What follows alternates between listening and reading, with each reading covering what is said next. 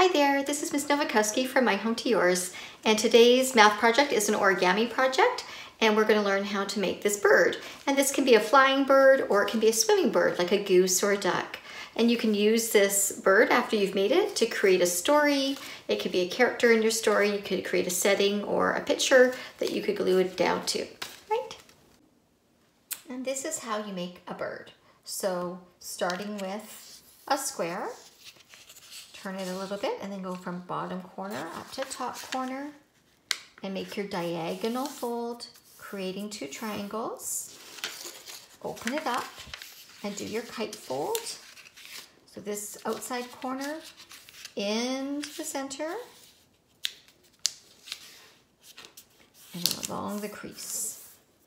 So I've made another triangle here, and then I do the same on this side, so it's symmetrical. Line it up against the middle and then crease it. And there's my kite. Okay. I'm going to flip it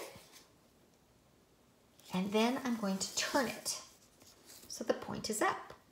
And then I'm going to take this bottom point and I'm going to fold it up. And I stop when I see the other side of the paper coming through, and I'm going to line up across the bottom here.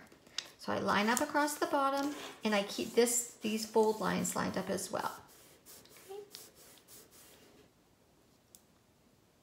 And then, this gets a little tricky, then I'm going to take this again and I'm going to fold it along here, but I'm actually going to pull this part out. So I'm going to take that tip here and I'm going to fold it until this fold line matches up with this line of the bird. You can see on both sides there it's lining up. So it's not creased yet. I'm just holding that point with my fingers and putting it down, making sure it's lined up, and now I can crease it.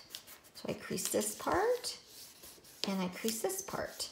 And this is the body and the wings of the bird. And so it can sit up like this, so it can be a swimming bird. Okay. And then I can add a head. So I could do a simple fold, just taking the top here and folding it like that to make a bird, but I'm going to show you another fold as well.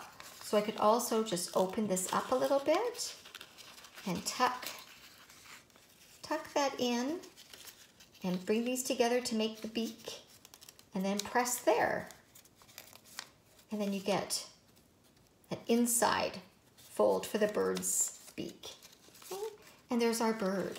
And it can fly or it can sit on the water.